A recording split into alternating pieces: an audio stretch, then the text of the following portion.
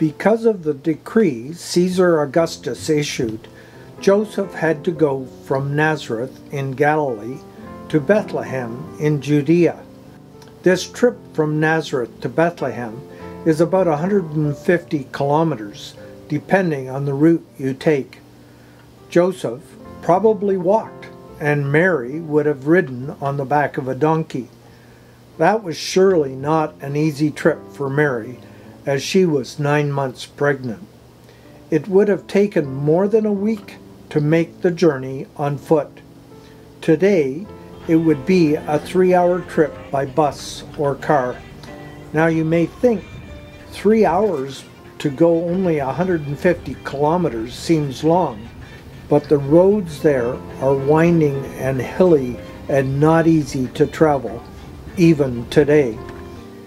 If they traveled this way today, they would also have had to cross checkpoints and regularly see soldiers standing in groups of 3 or more, carrying rifles and making sure there were no problems.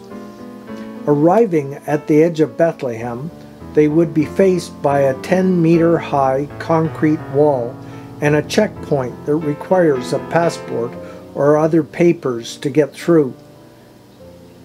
In Bethlehem, the Church of the Nativity is on the top of a big hill, and this place, called Manger Square, marks the center of Bethlehem. From the checkpoint, you can take one of 3 streets to get to the Church of the Nativity. The route I imagine Joseph took was along Hebron Road to Children's Street, and then straight up to Manger Square, about a 2-kilometer walk. Children's Street is a narrow street, like almost every street in Bethlehem. It is lined with shops on both sides, and in front of the shops there are vendors selling their wares, mostly fruits and vegetables, but they could be selling just about anything. As you walk along, the vendors holler, "Come buy from me, I have the best." Across the street is another vendor telling you he has the best and at a better price. The shop owners are all trying to get you to come into their shop and check it out. The street itself is full of people walking all over, even right up the middle. Behind them are the cars trying to work their way through the crowd, with their horns sounding every few seconds to move the people out of their way.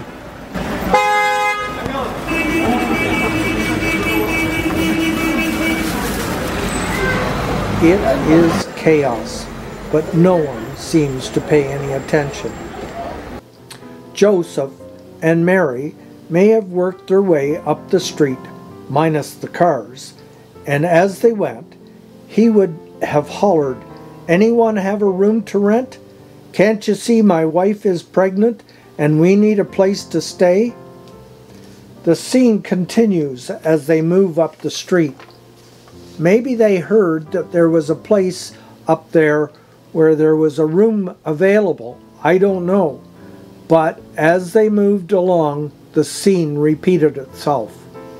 "Anyone have a room to rent? We need a place to stay." At times the noise from everyone along the street would have drowned out Joseph's calls, and for sure the vendors were more interested in selling what they had. Mary and Joseph finally reached the top of the hill, and there was a manger, and Mary's time had come. Today, in this traditional site, stands the Church of the Nativity.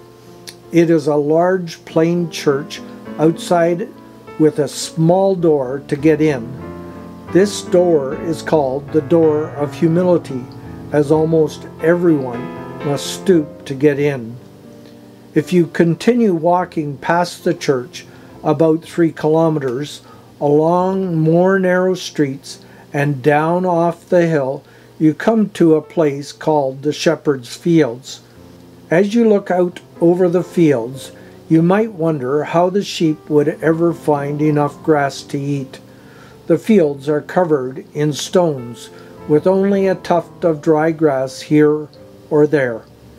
It is easy to imagine the shepherds out under a star-filled sky while relaxing against an olive tree, when suddenly an angel appeared and told them of the child being born. So off they went up the hill to the top. Now I know I'm not as fast as I used to be, but when they want to get somewhere, the pace of their walking is amazingly fast.